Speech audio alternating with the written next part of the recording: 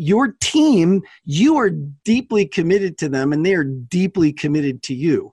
They're showing up every day, they're giving their life to this. And so are you. So let's have the best in you talk to the best in them. You're listening to the Profit by Design podcast, episode 32.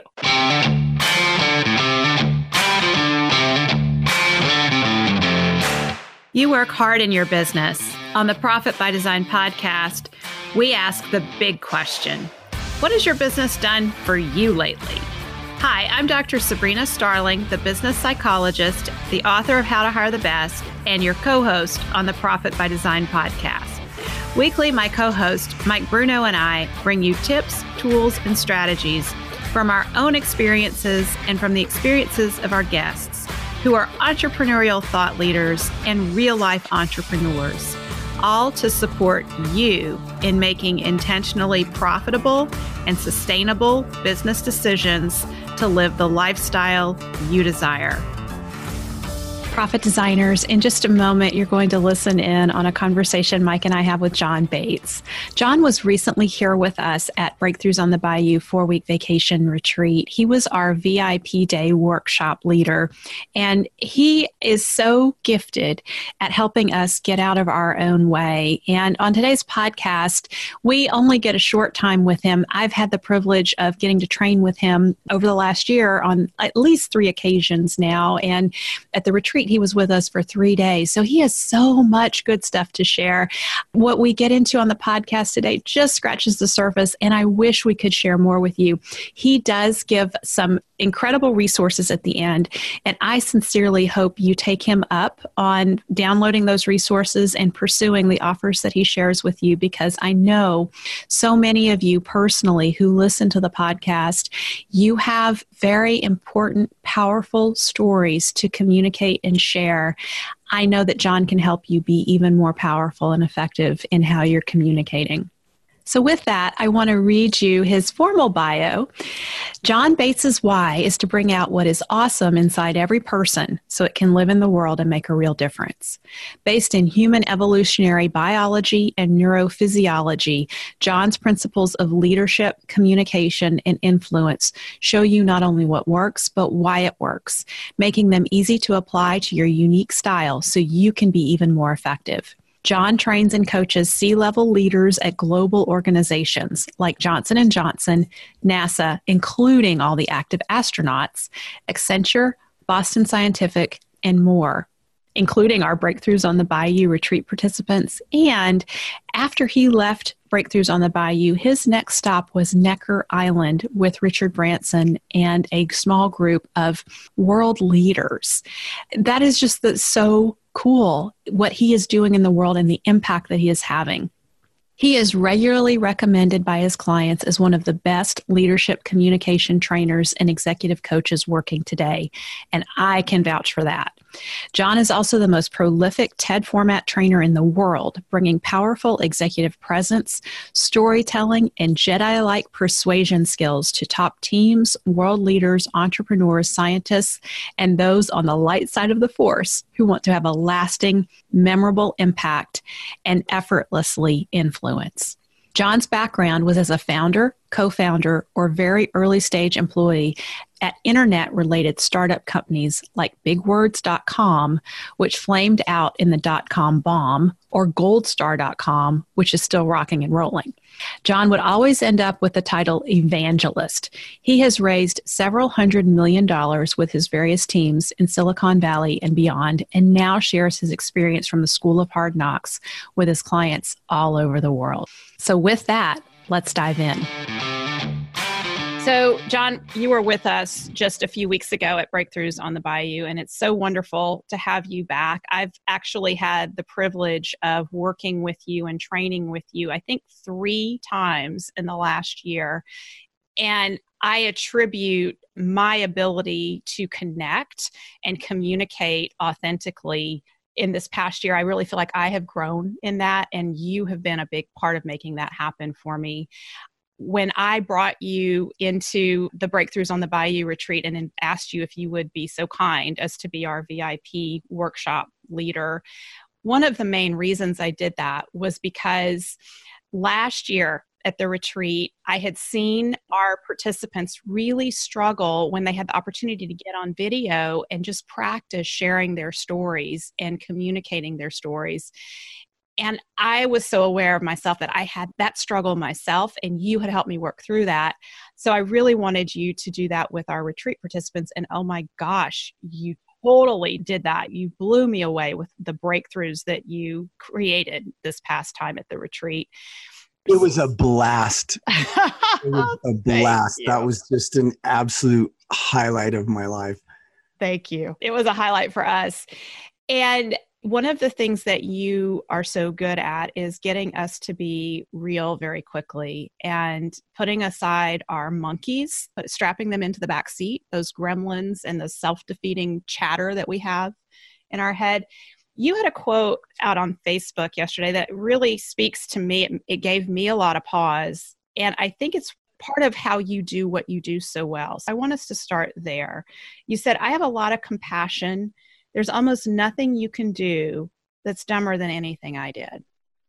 Yeah, it's so true. Oh my! It gives me goosebumps to my wrists to hear you say that, and it also kind of makes me tear up. And I mean, Sabrina, like when we talk about getting real fast, like you just hit me right there. I feel like I spent my whole life in the woods on some level. I was an early stage entrepreneur since 1994. I was always one of the co-founders, the founder, or basically a single digit employee. So I never worked at a big company ever. I was always in those small, cagey, internet companies. And I always had I swear for the majority of my adult life, I had over 50 grand in debt. I had millions of dollars worth of stock that never got liquid in any of those companies. And like, that was my life. And I got to a point where, that was my situation. And then everything dried up, all the jobs that didn't pay enough, that gave me lots of useless stock, were gone. And that was about, it was after the 2008 thing, but I feel like I was on the end of the whip of that. Like, I didn't feel it when it was happening to everybody else, but then I was part of the aftershock effect of it and just got flipped off the end of that whip, I feel like. And I was looking around and I'm like, I'd just gotten married to Sharon. I wanted, my wife, whom I love. I think she's the coolest person I've ever met in my life. And I wanted to give her a great life. And I was, all that. And all of a sudden, like, nothing was happening. And I didn't know what was going to happen. And I spent a while looking back on my life, just really freaking out, thinking I had absolutely nothing worthwhile to share. I didn't have any expertise in anything because I'd always been doing everything. And then it really hit me. Oh, I've seen the difference I make coaching these TEDx speakers. And I've always kind of coached the people on my teams in public speaking. And I basically was a public speaker my whole life. Maybe I'll be a public speaker coach. And so I called my friends who would be the kind of people to hire that person. And they all said to a person, John, you don't want to do that. Public speaking coaches are a dime a dozen. Like, that's a bottom of the barrel thing. Like, don't do that. And so I cried about it for about another month. And then, here's a huge realization for me. I looked at what I had done in that realm, like the people that I had helped at TEDx events and the people I had coached who went on to win pitch contests and things as I was, as I was working with them. And I said, you know what? I know I provide value doing this. I'm just going to do it anyway. Who cares if I make money? I know I provide value. And the funny thing is that it didn't happen overnight. That's for sure. Took about 1.5 years, 2 years. And then all of a sudden I was kind of breaking even. Like, I went further in debt for 1.5 years. 2 years, I was kind of breaking even. Year 3, I made more than I ever made in my life. Year 4, I doubled that plus. Year 5, I tripled that plus. And, this is coming up on the end of year 7, and I kind of been bouncing around up in that arena since then. And what I realized is that when I was super focused on making money, I had debt. When I shifted the focus just a little bit Now, look, it's good to make money. The funny thing about sustainability is you have to sustain it. I want to make money. But when I shifted the focus just a little bit from making money being the focus to providing value, that's when I made money. And it didn't happen overnight, but it certainly happened, you know? And I get what they say about speaker coaches. You know, I'm really working right now. I feel like I've plateaued, and I'm really working right now to try to explain the fact that the reason I've been so successful with this TED format coaching is because we go so much deeper than just, hey, you know, stop walking around, hold your hands like this. You know, the work that I do with people is super deep, really deep coaching, but that makes them much better presenters, you know. But I think that that's something that I have really taken on, is when I'm focused on providing value, that's when I'm really in a sustainable way making money. You know, at Tap the Potential, one of our immutable laws is be a gift from your gifts. And that's one of my core values. And I have seen it myself in Tap the Potential and what I'm doing. The more I show up from trying to be a gift from my gifts and serving in that way and forget about money. I do want to make money, obviously, but shifting that focus, I've also seen the impact of that. And it's much more gratifying to work from that perspective. Your mission is so powerful. You bring out what is awesome inside of others so that it can live in the world and make a real difference. Yeah. How did you come to that? You know, it's a good question. It's a funny story, I think. I was always the guy who had the soft skills, and I was always jealous of the people around me who had the hard skills. And I worked with a lot of those people because I was at these internet startups, and you know, I would go around doing what I did, the communications, the business development, everything. And I would try to prove I was valuable while I secretly felt like I was just less valuable than they were, you know? And then in 2009, I went to the TED conference for the first time, and I saw person after person after person take the stage and deliver an unbelievably powerful talk. And I was like, whoa, you know, I've been a public speaker my whole life, but I have not been doing that. That is something else. And so I got very involved in the TED and TEDx communities. And I was volunteering for my friends who ran TEDx Santa Monica, one of the first ever TEDx events. And we had a guy come speak who had all the hard skills in the world. And he had a topic that I was super excited to hear. And he was the main reason that I was so excited about this particular event.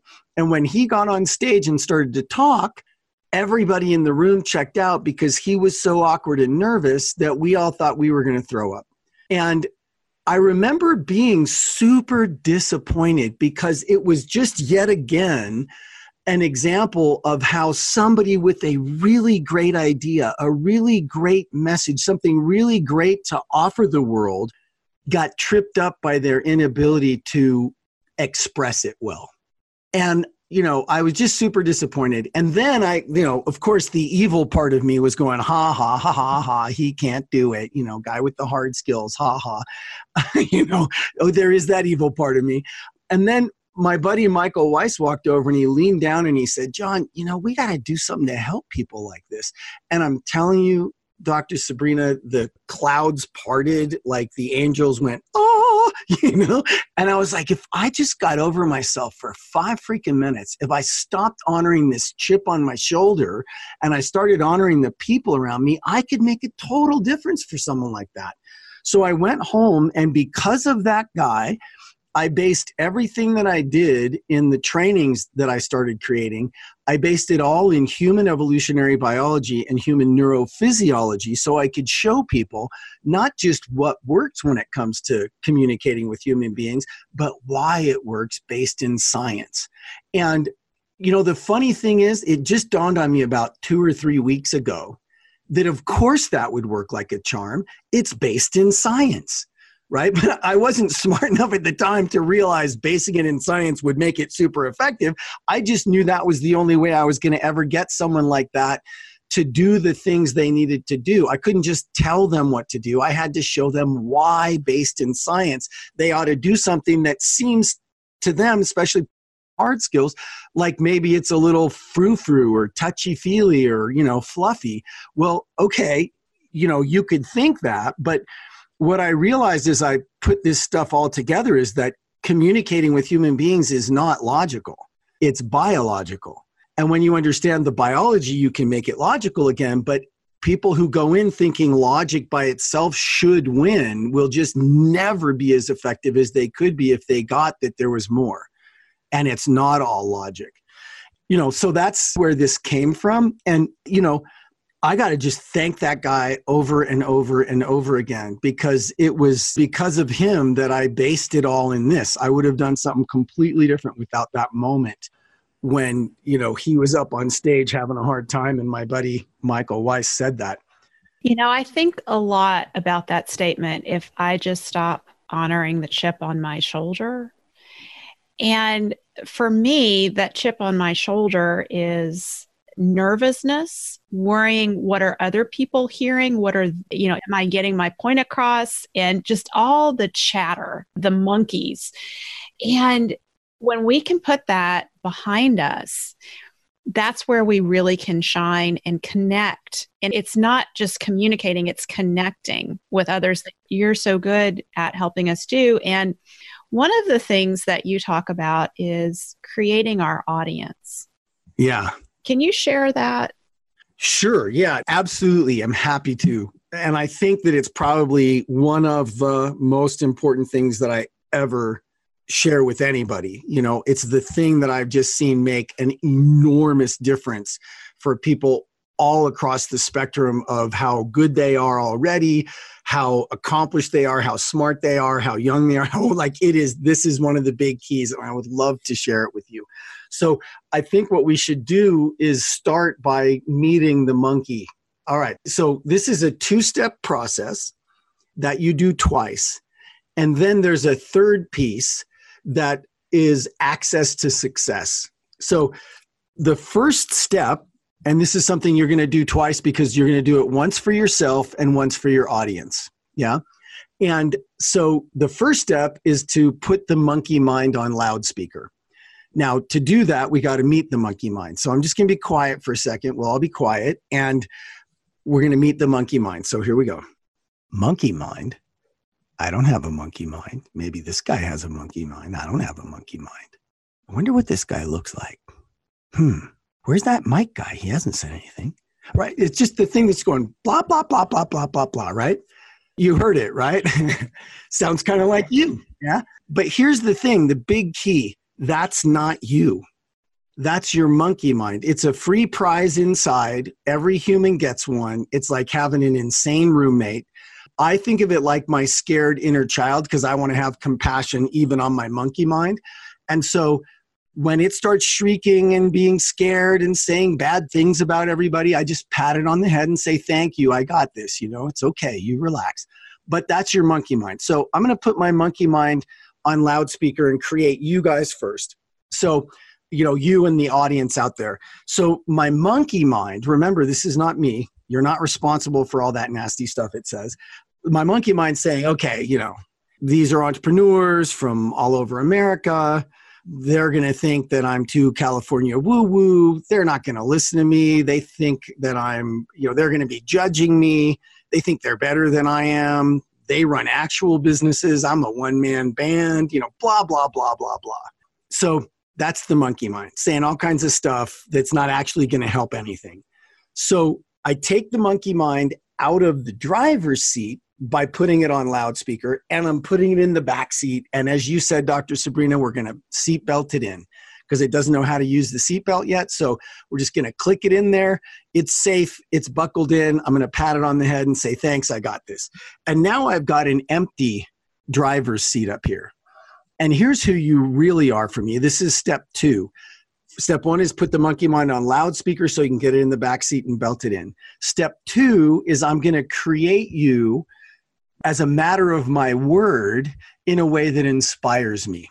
So who you are is actually, you are great communicators who are interested and courageous.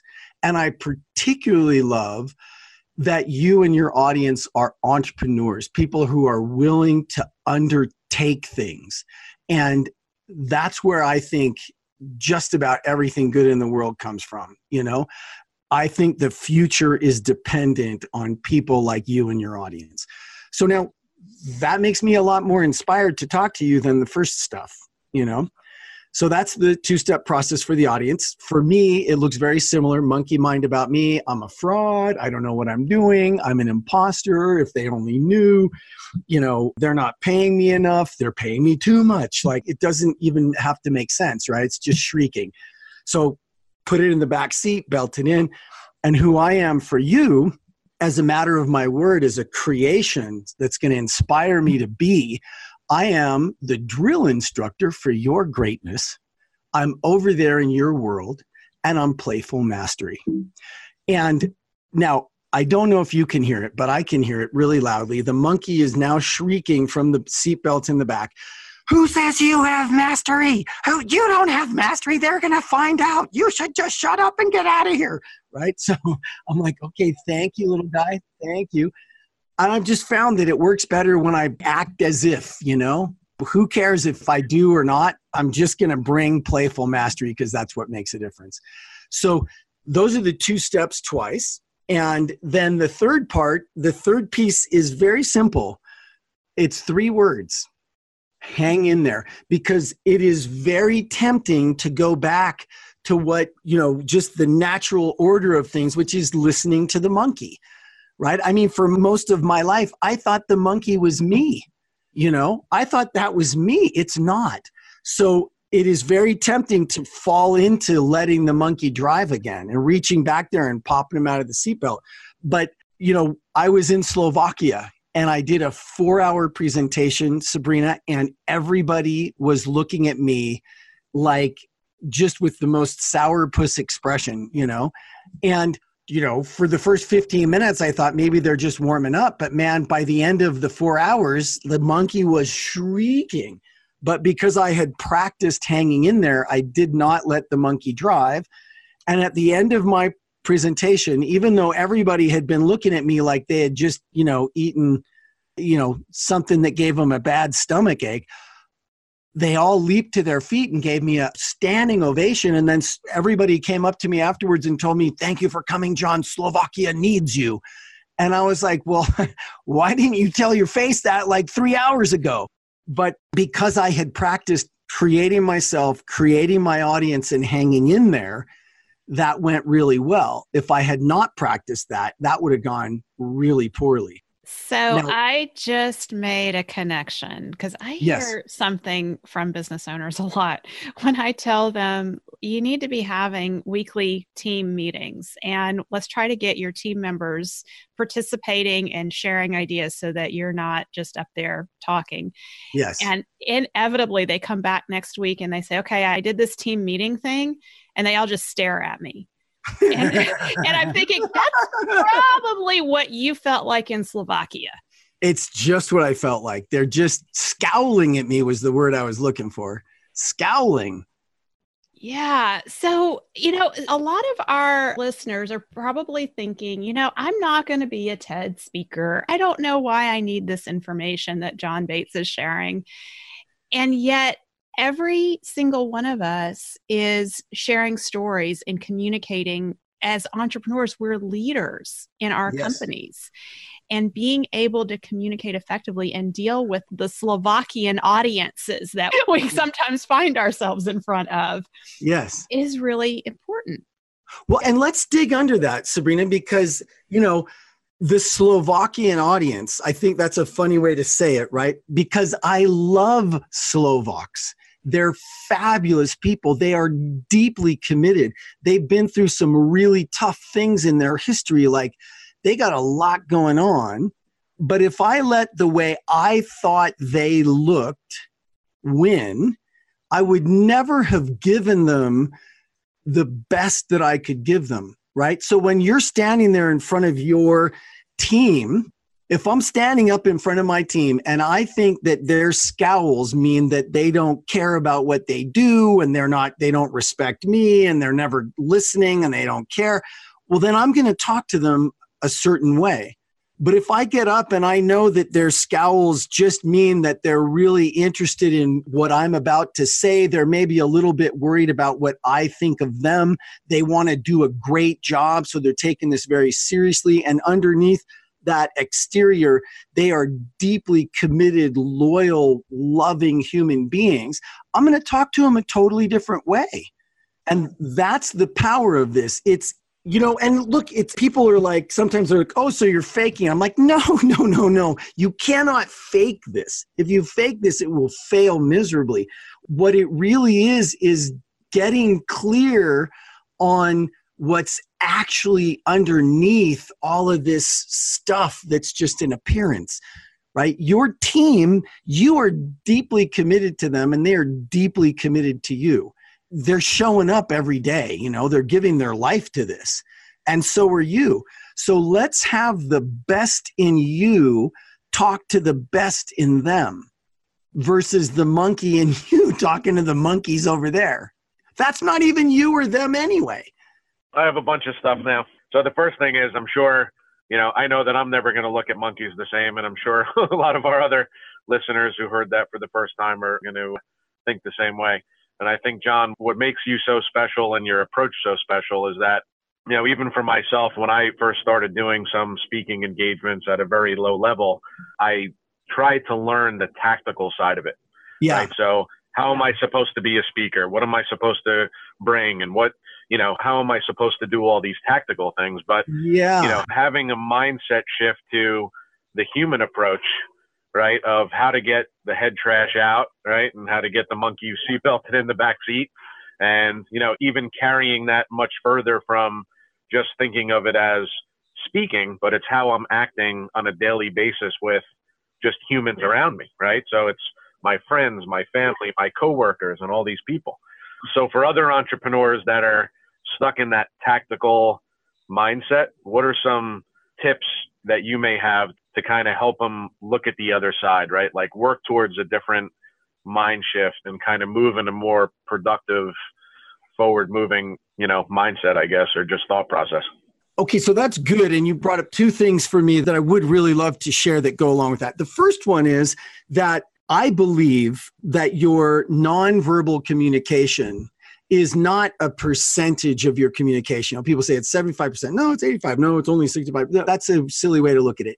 Your nonverbal communication sets the context for everything you say. So if the context that you're setting with your nonverbal communication is, I care about you, I'm here for you, I genuinely believe in you, that kind of stuff, then what you say is going to be received one way. If your nonverbal communication, however, is saying, I'm super uncomfortable, I'm worried about being judged, I'm not entirely sure of how I feel about this, blah, blah, blah, blah, blah, then whatever you say is going to be heard in that context, and it's going to land differently. So it's not just for speaking, it's everywhere. So to really get yourself connected to what you're actually committed to versus the noise and the monkey mind and the head trash and the nervousness, that's going to dramatically impact your nonverbal communication, which will dramatically impact how everything you say lands. So that's number one. And then, when you're out there speaking, it's not just from the stage, it's for everywhere you communicate, because that's the fundamental thing that we're all doing every day, no matter what our job title, no matter what country, no matter what industry, we're all communicating. And, it comes down to me, really, it's kind of simple on some level. Let me ask it this way, not just for speaking, but anytime, right? As a business owner standing in front of your team, we get nervous. I know I do, but at the end of the day, who is nervous about? That's a weird question, but who is nervous about? Right. It's about you. Yeah. It's all about you. So that's actually kind of a selfish way to be. Stop being so narcissistic, right? You're the business owner. You're the entrepreneur. You're the one that they're all looking at you, worried about what you think of them. So stop worrying about what they think of you and put them at ease. Be there for them, and it's so fundamental, and it is a great, great speaker tool, Mike, but it is also a great, great life tool. I'll give you the advice, and it sounds like it's for a speaker, but just apply this everywhere. It's some of the best advice I ever got in my life. I got from two very different sources, but it's the same basic advice. One, no kidding, was Snoop Doggy Dogg. I got to meet that guy and shake his hand. But he said back in the day, he was the D-O-double-G dog. He said, don't be nervous, be at their service. That is some brilliant. Now, what if you took that everywhere? Forget just speaking, right? What if you took that everywhere? Instead of being nervous, be at their service. Now, Candace, one of the top leadership trainers anywhere in the world, taught me same thing, said it a different way.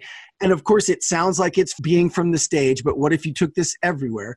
Candace said, John, when you get up on stage, if you have your attention on yourself, then you have your attention on a minor ball of petty concerns that's of no real interest to anyone but you. Ouch. She said, however, if you get up on stage and you have your attention on the audience and the difference that you're going to make for them and the difference they're going to make for the people in their lives because of it, well, now you've got your attention on something worth thinking about. Don't be nervous, be at their service. And that is one of the most profound shifts that I think I see people make. And it's pretty simple, really. Like maybe it's simple but not easy, but it's even pretty easy to just notice when you're nervous. You're in front of your all hands meeting, you're with that meeting with that really important client, and the nerves kick in and the negative self-talk.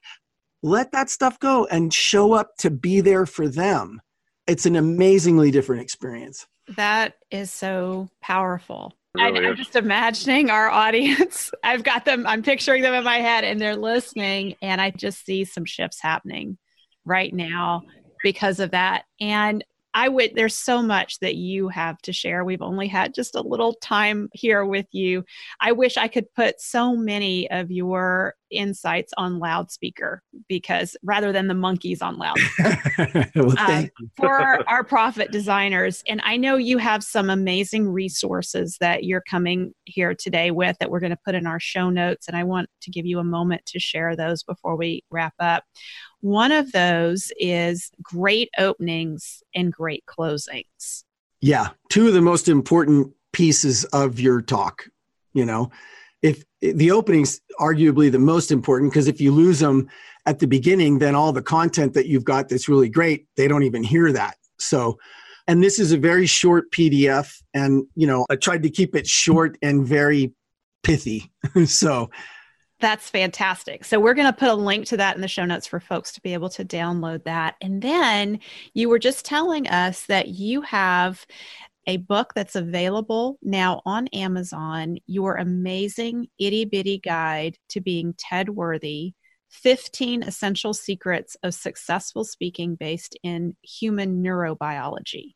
Yep. And, like you were saying, and like I try to remind people, it's not just for speaking. Yes, it is aimed at that, but this is the kind of stuff that will apply everywhere.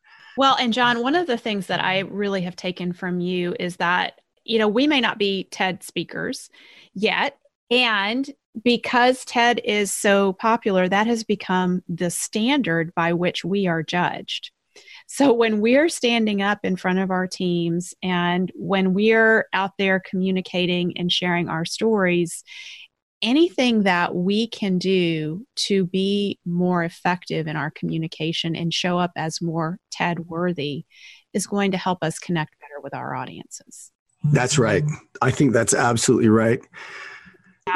Dr. Sabrina, one of the things, we didn't actually talk about this before, so I don't mean to spring it on you, but I do have my online course, which I think you've at least seen. I've been through it. It's amazing. So yes, please share that. I would be happy to give you a discount code for people. That's typically $19.97.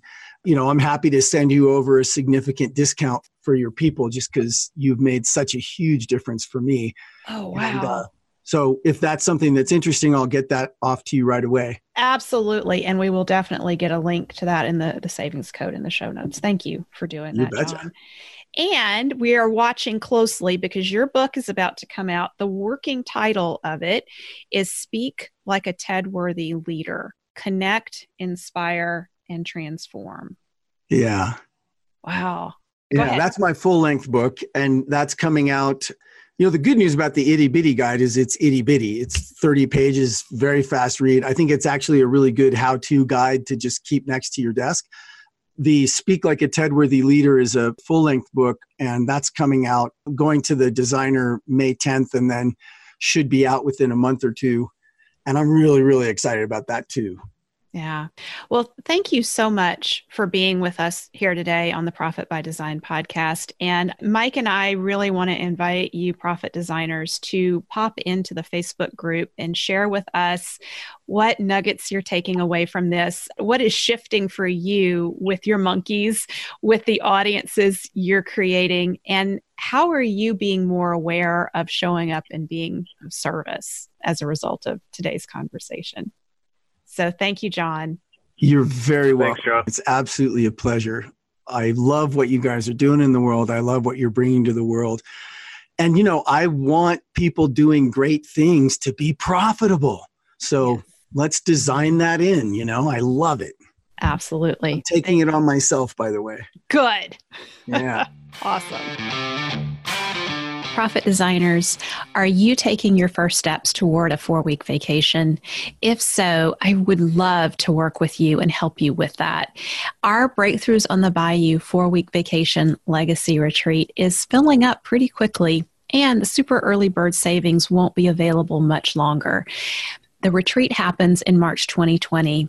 And if you are at all interested in joining us, I encourage you to head on over to 4weekvacation.com, take a look at the retreat, and be sure to download my 4-week vacation jumpstart guide. That is free. It's a resource that I've created for you to help you get started getting your business onto that trajectory where it does not require your daily involvement.